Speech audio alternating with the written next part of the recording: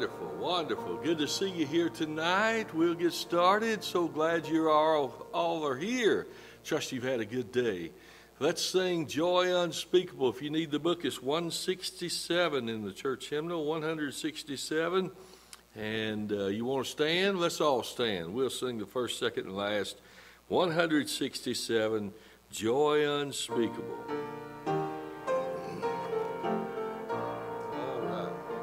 I have found his grace is all complete. He supplieth every need.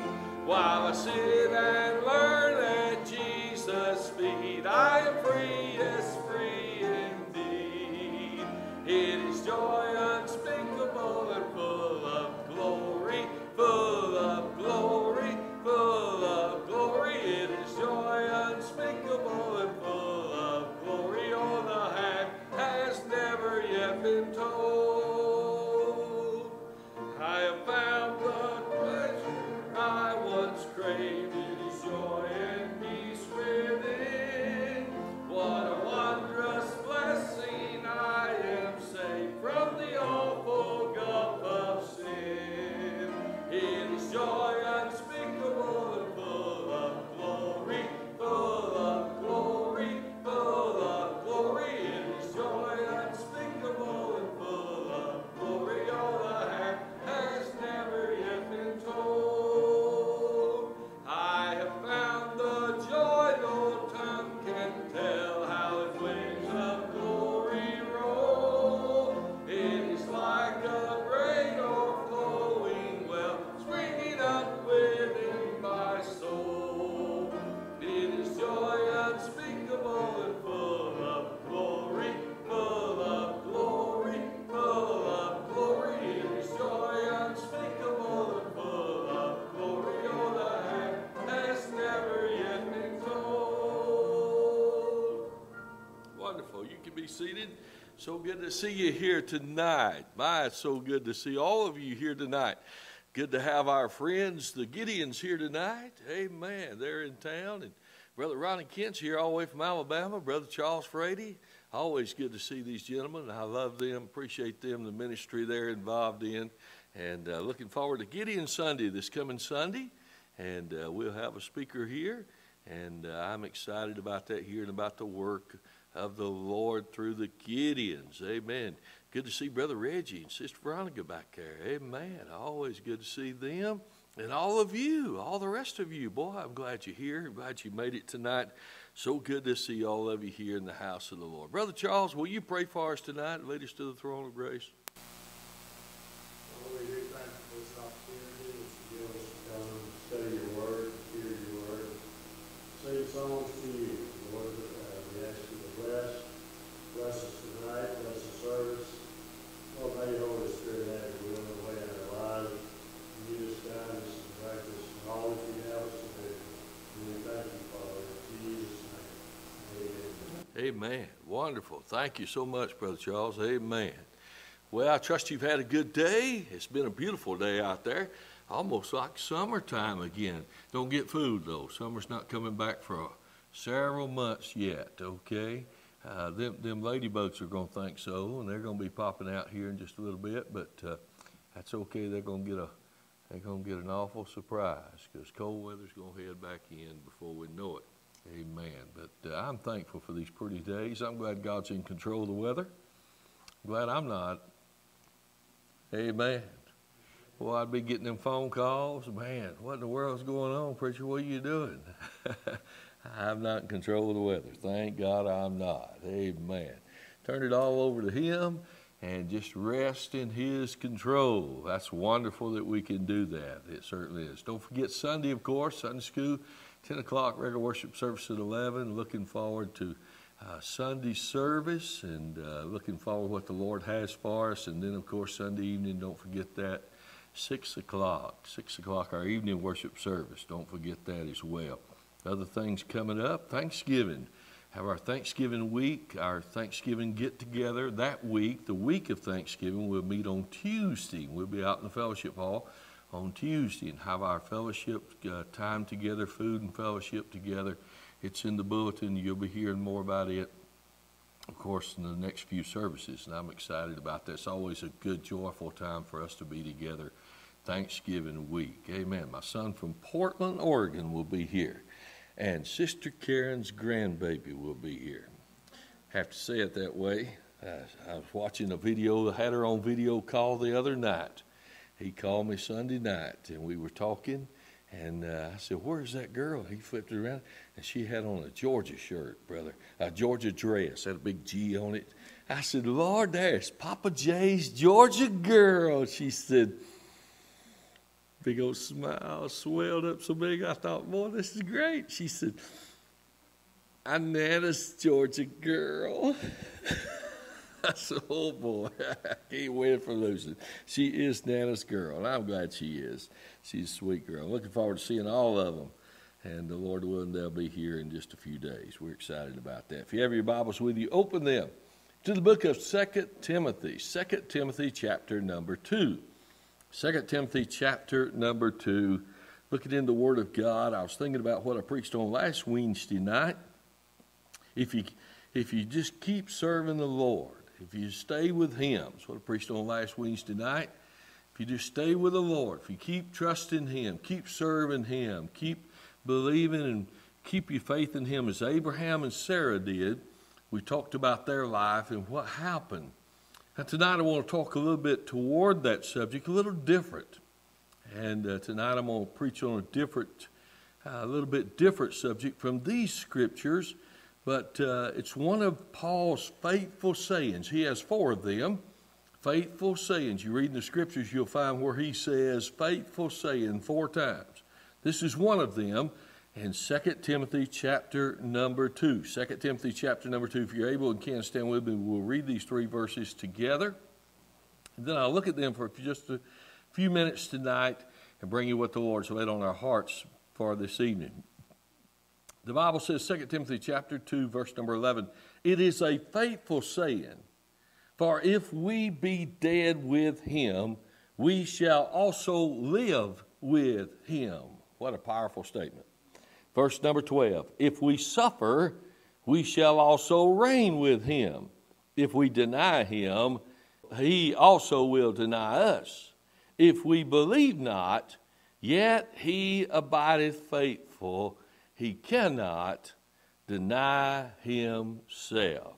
You can be seated. I want to look at these verses and draw out of them tonight something that will help us, I believe, and encourage us in these days. You may not recognize this guy. Maybe you do, maybe you don't. It comes right out of the history books of America. You know him? Of course you do. All you history buffs and all you history scholars, you know this person right here. This is, of course, Captain James Lawrence. You knew exactly who that was, didn't you? Of course you do. He of course, was a great seaman, and he served our country for many years. And, of course, he was a man who was noble. Isn't known for a lot of things. Only lived to 31 years and then passed away. But what he's most noted for is that theme on the right there, of what he said. James was born, of course, in 1781. He died during the War of 1812. He commanded the USS Chesapeake. And in that war, in that battle there in Boston, he's known for these words during the War of 1812. He was promoted to captain over a 38-gun ship, USS Chesapeake, with only a crew of 300 men. And it was during that quick battle, not after being ranked and taking over that ship very long, that he found himself in a heated battle and engulfed with a British ship, the Shannon, just outside the Boston harbor. And the cap was mortally wounded.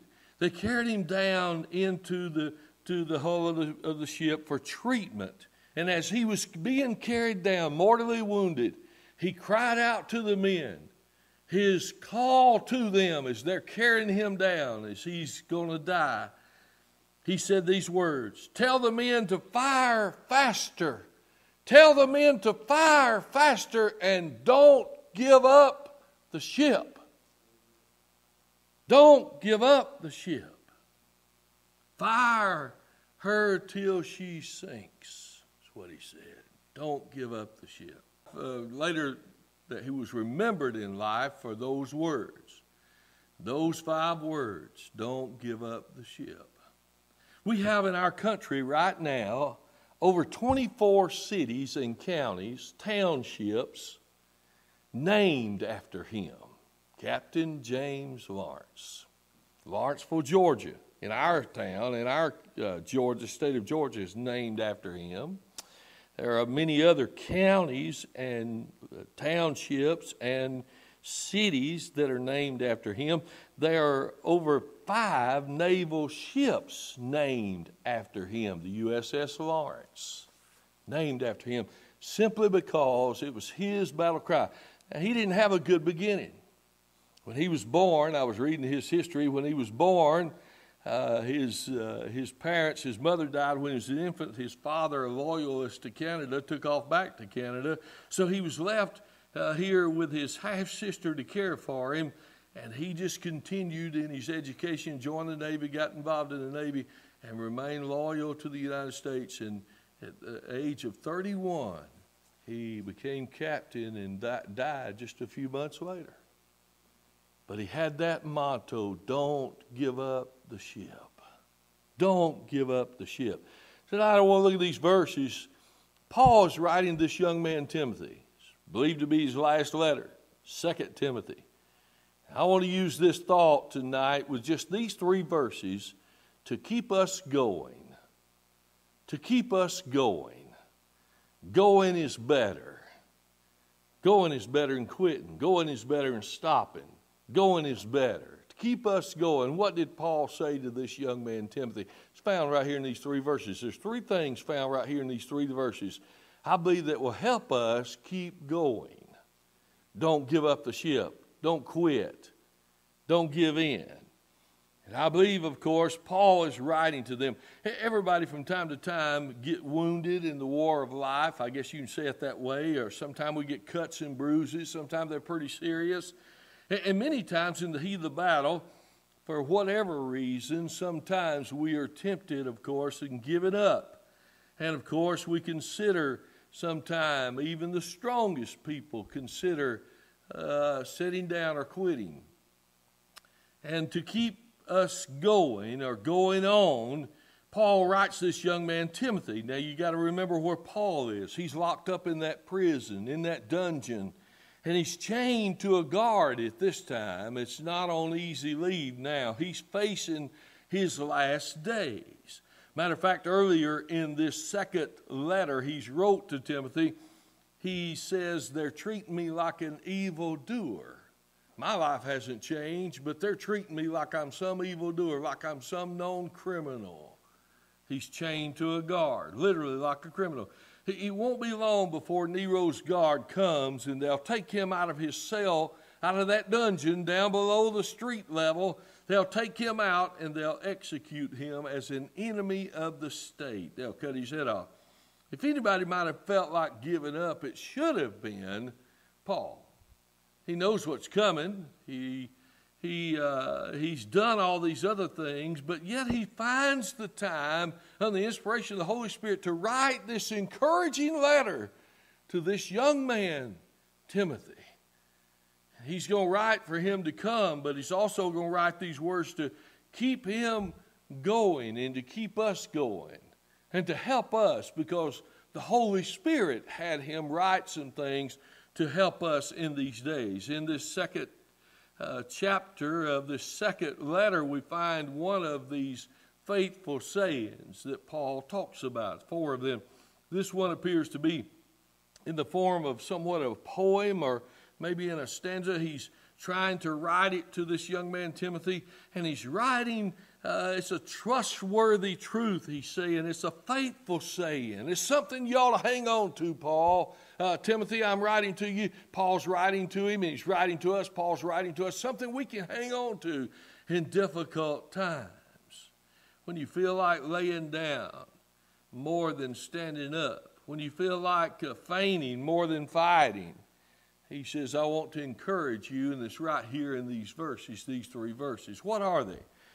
he says we ought to keep going. That keep us going, to keep going on. And what we have to keep us going, he says the first thing right there in verse number 11 is we have a relationship to Christ. You see it right there in verse number 11. Don't ever forget about your relationship to Jesus Christ. Sometimes we let it get a little lax in that relationship. We let that relationship get a little lax, don't we?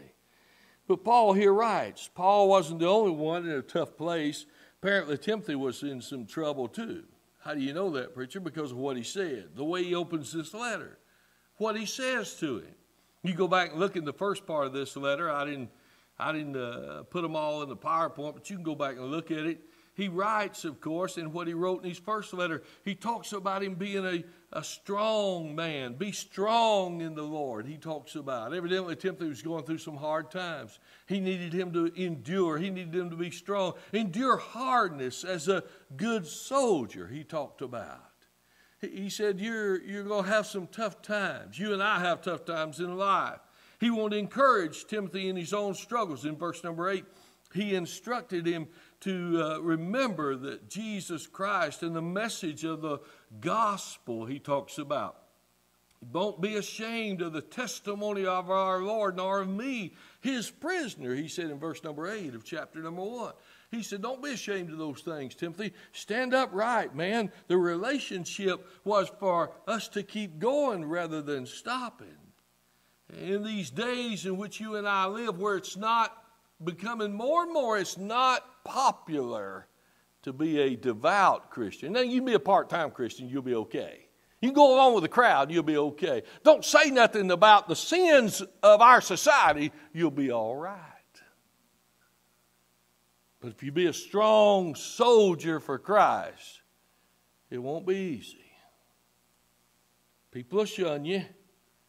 People won't like what you say or what you stand for. Instead of this relationship that Paul mentions here, look at it, verse number 11. For if we be dead with him, we shall also live with him. You notice what he says there? Twice in that verse, he uses two words talking about our relationship. He says, with him. We're with him. Are you with him? Oh my. Now that's the more, if I'd say it in a way we can relate, that's the $1 million question. Most important factor. Are we with him? See, that's the relation point. With him. Karen used to go visit with me some. Now I don't wait on her. Used to. I say, you with me, baby? And I look back, she's way back there, and she said, I will be if you won't walk so fast. I'm always in a hurry. Sometimes I think I get that way with God. I'm outrunning him sometime, or not in step with him. You know what I'm saying? Here Paul talks about with him. He talks about a past relationship. You notice that in the first phrase?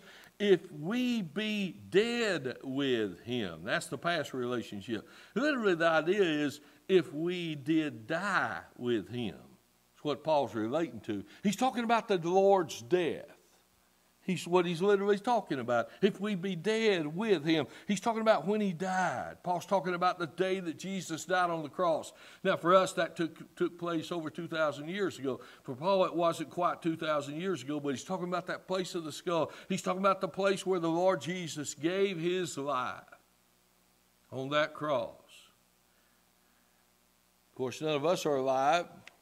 But Paul was alive, I believe, when all that happened. He's talking about to Paul. He's talking about this young man, Timothy. He's trying to relate to him. And the answer was when Jesus died, you see. He's talking about what happened. Remember what happened to you and I when Jesus died, Timothy. Remember how it relates to us. You see, he died the death that belonged to you and I. I used to sing that old song many years ago. I should have been crucified. Gordon Jensen wrote that song many years ago. I should have suffered and died. I should have hung on that cross in disgrace. But Jesus, God's Son, took my place. You see, it was us who should have been on that cross. The Old Testament book of Leviticus When the animals who were brought into the temple there to be sacrificed, the priest would put his hands on the head of that animal and confess the sins of the people and then offer them as a sacrifice. He was rolling that sin debt forward, you see. The animal would die, be put to death instead of those people, that person. He's taking their place. Confession of the sins on that animal. Christ's death on the cross is the fulfillment of that Old Testament practice. As the believer, you and I have by faith placed our hands, what? On Christ. It was us who put him on that cross. It was our sins, not his sins. He was without sin. Who knew no sin? Yet he became sin for you and I, that we could become righteousness. He became my substitute. And Paul's saying here that we died. He died for me, so I died with him. When I accepted his payment for my sin, I recognized the fact that he died in my stead. The worst possible death he could face, that ever could be faced, because he was totally innocent, dying for the guilty. But he talks about a past relationship, but then he talks about a present relationship. Look at it, verse number 11. He says, it's a faithful saying, for if we be dead with him, we shall also live with him. He takes us from the past to the present. My identification relationship with Jesus doesn't stop with his death. Hallelujah. Oh, I'm glad. Hallelujah, boy. That's a shouting ground right there. He got up on the third day, walked out of that tomb, and because he did, he's still alive today, and he put death to death. Hallelujah. Ain't that wonderful? And his life is my life. That's the reason Paul could say, Galatians chapter 2, I am crucified with Christ, nevertheless I live, yet not I, but Christ liveth in me. The life which I now live, I live by faith in the Son of God who loved me and gave himself for me. Oh, you see, he gave his life for me. We often talk about giving our lives to Jesus. And it is a commitment from us to give ourselves to him. In reality, he gives us life. I was dead in trespasses and sin. Could not save myself. He came to where I was and brought life to me. You see, the new life is not the same that you lived before you were saved. You're not really even alive until you get saved.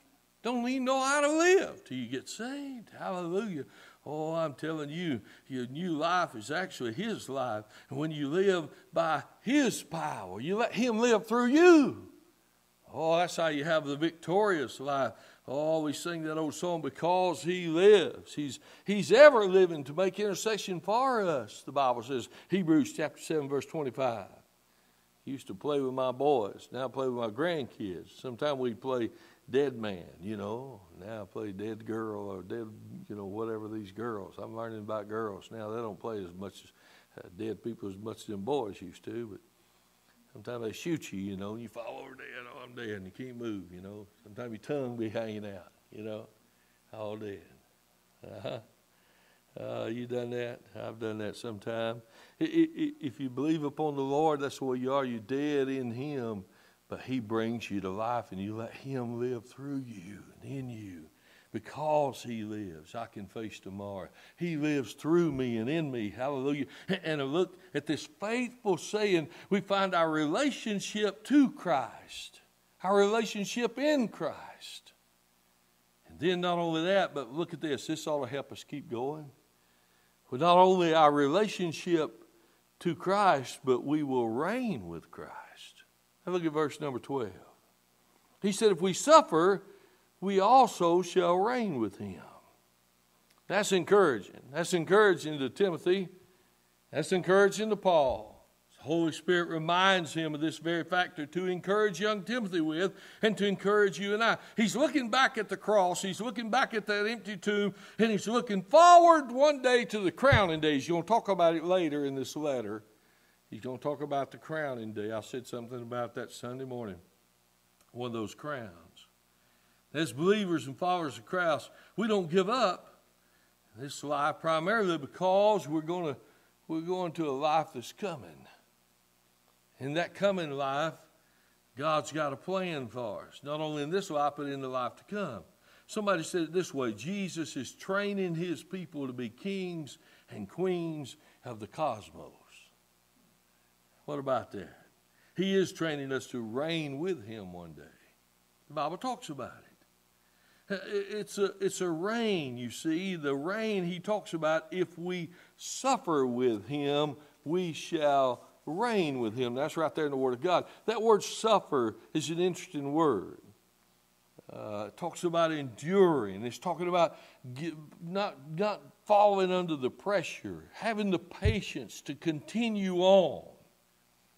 Carries with it a holding one's ground, holding fast, standing firm, not giving in, not wavering.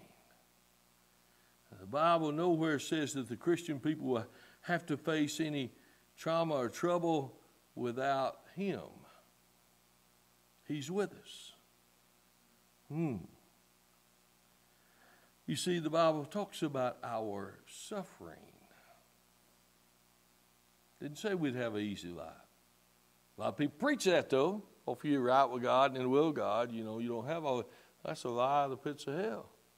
Some of the greatest Christians we've ever known walked by faith. They endured suffering. The Bible gives us stories of them. The Bible gives us the accounts of their life while upon this earth. They endured suffering. It's part of life. Truth is, we're not ready to reign with him till we've suffered with him. Suffered for him. Bible teach. God's people are called to suffer with patience and faith, to endure. What makes us think that we're part of the kingdom without learning to suffer a bit? Philippians chapter 1, verse number 29, for unto you it is given in your behalf, or in the behalf of Christ, not only to believe on him, but also to suffer for his sake. Philippians 1:29. Here in America, though, boy, we've been petted, pampered, and oh my, boy, I'm telling you, we're in the Christian life. Watch this now. We live in the amusement park Christianity. How you know that, preacher? Well, you don't do it like I want you to do it. I'll go to another amusement park where they do it like I like it. Oh my. See, following Christ for some people is just a joy ride. Oh me. Just a joy ride. What can I get out of it? A free ride. What can I have out of Christ? Jesus endured that while he was here. Crowd followed him for the miracles that he did, till it come down to what? What he started preaching to them about their lives and what they would endure, and the hard sayings. And they followed him no more. He turned to his disciples, will you also go away? Peter said it, John chapter 6. He said it, John chapter 12. He said it. Lord, to whom shall we go? Thou hast the words of eternal life. You're the one, Lord. Don't miss this. Paul said, if we suffer, we shall reign. It's a promise. It's a promise. Rather than quitting, rather than giving up, if we patiently endure the suffering of this life, whether it's physical pain, whether it's material suffering, losses, whether it's religious persecution, which we may see if we continue to stay with the book, whatever it may be, we endure that. Paul said, he reminds us of what the Holy Spirit's telling him to write down. We shall also reign, here it is again, with him. Oh my, with him. Staying with him.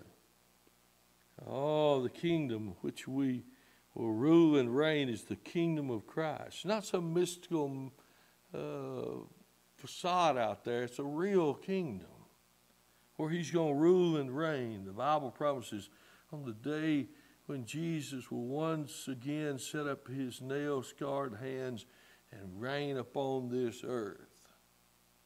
He'll come. Well, he won't come like he did before as an humble infant. They'll never crucify him again. Oh, no. He's coming back as King of Kings and Lord of Lords one day in all of his glory with righteousness and justice and peace. Hallelujah. Hallelujah. Revelation chapter 3 verse number 21, to him that overcometh will I grant to sit with me in my throne, even as I also overcame and am set down with my Father in his throne. The story is told of England's King George V. He had a little son named John. When John died, he was just a little child. But before he died, he and his father would play together in the palace. The guy that wrote this story, he said they would go to the throne room at Buckingham Palace. And when the king would take his seat on the throne, he would bend down forward and lift up his little son and set him beside him on the throne. On that same throne, beside him in the same throne, on the same throne. He said it delighted his boy so much. The pride of the little prince, they called him. The little prince. The kingdom one day, God's going to let us rule and reign with him. We have a relationship to Jesus. We will reign with Jesus. Here's the last thing I'm done. The response from Jesus. You notice it here, verses 12 and 13. He talks about a response. He's following the words of this faithful saying. It's like a formula he's given us. He said, we shall, if we, he says in these verses, if we, he talks about it here. These verses, he said, if we, in all three of these verses, he says that. And then he says, we shall. Man, the response of the Lord, we shall. It's a promise. From a negative to a positive, you see, he gives us a response. We shall. He gives us that response. If we deny him first, the negative, he will also deny us. Now, Jesus had already stated that, Matthew chapter 10, verse number 33. Whosoever shall deny me before men, him also shall I deny before my Father which is in heaven. God wants us to stand with him, not be ashamed of him. Some folks claim Jesus and claim they belong to him until they face the challenges. They face the challenges of following him. They denounce him, renounce him. One of the terms the Bible uses for them is apostates. Makes it clear they wasn't followers at all. They was impersonators. And before you say, no, I would never, oh my. Paul's writing this from a prison cell. He's writing this young man, Timothy. He's been branded as a criminal himself.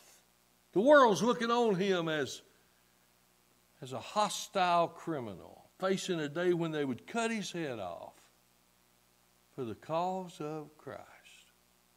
Think about it. He's not the only one. Millions have suffered down through the ages for the cause of Christ. And in this last century, we've seen more and more Christians, unbetold Christians now.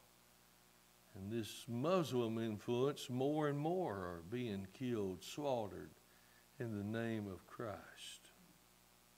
And yet in our own country, people are marching to defend that very thing.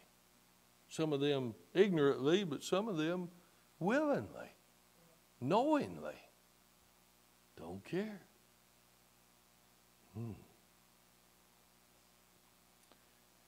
Millions name the name of Christ and suffer martyrdom for the name of Jesus Christ. And millions have been persecuted for his name's sake. Jesus knew that following him would not always be easy. He knew it wouldn't always be easy. He knew that there would be many that would face a sword for his sake, beheading for his sake, death for his sake. He knew that some who loved their own lives more than they loved his name would deny him.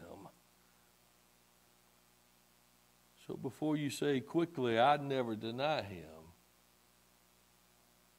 better say, God, by God's grace. Oh my, by God's grace. If you're not so sure the sword wouldn't shake you, watch this now. Oh, I'd give my life, preacher. I wouldn't let a sword shake me from denying Christ. I've known people give up Christ for a whole lot less. Think about it. Family tensions, financial struggles, physical pain. Forsake Christ.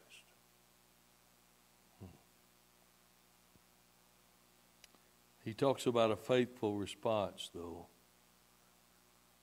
Here he says in verse 13, if we believe not, yet he abideth faithful, he cannot deny himself. While some will go so far as denying their faith, renouncing him, disowning him, there will be others who in the midst of their suffering will believe, continue to trust. Maybe they lose sight of the cross or the empty tomb. Maybe they forget the value of suffering, the vision of the coming kingdom. Whatever the reason, there'll be some that will betray, believe not. He talks about here in verse number 13. I've known some that in the physical limitations of the body, they've lost hope. Mary, and she come to that empty tomb on that Resurrection Sunday, you remember? Think about this now. And she went running back to those disciples, Mark's Gospel chapter 16. And she told them, he's risen, the Lord is risen. And they, verse 11, when they had heard that he was alive and had been seen of her, believed not. Still in disbelief. They had to go look in the tomb themselves and still had disbelief. I'm glad he abideth faithful, though. He cannot deny himself. Isn't that wonderful? The promise is this faithfulness reaches beyond those points. Samuel Rutherford, the old Scottish preacher, wrote this many years ago. He said, often in my folly, listen to this, often in my folly, I have torn up my copy of God's covenant with me. But blessed be his name. He's kept his copy in heaven safe. And he still stands by it. Always. Hallelujah. He will not deny himself. And many times I haven't been faithful to him, but he's always been faithful to me. In the midst of our struggles, in the midst of our suffering, I don't know about all the Christian life stuff. I'm not even sure sometimes you get to the point, does Jesus even care? Oh, yes, he cares. You know he does, but sometimes you wonder. Oh, I'm glad he remains faithful. Even when we're not faithful, he still remains faithful. You recognize this guy? Anybody know that guy? Who is that? You know who he is? Mel Blank. Do you recognize him now? Oh, you know him. You know him. You know him well. You don't think you do, but you do. You've heard him so many times. You just never seen him. Mel Blank. The voice of Bugs Bunny, Daffy Duck, Porky Pig, Tweety Bird, Sylvester the Cat, Elmer Fudd, Yosemite Sam, Foghorn Leghorn, Tasmanian Devil, the original voice of Woody Woodpecker, Cosmo Spacely of the Jetsons, Barney Rubble on the Flintstones, Heathcliff, and I could go on and on and on. He's known as the man of 1,000 voices. He was born in San Francisco, California in 1908 to Jewish immigrants. He began his radio career as a voice actor at the age of 19 and continued that for over 60 years. He married his wife, Estelle Rosenbaum, and they were together for over 56 years until his death in 1989. They had one son named Noel Blanc, also a voice actor. In 1961, Mel had a terrible, serious head-on collision, automobile accident. He was in the hospital, terrible wreck, nearly killed him, in a coma for many days, bedridden for many weeks, flat of his back.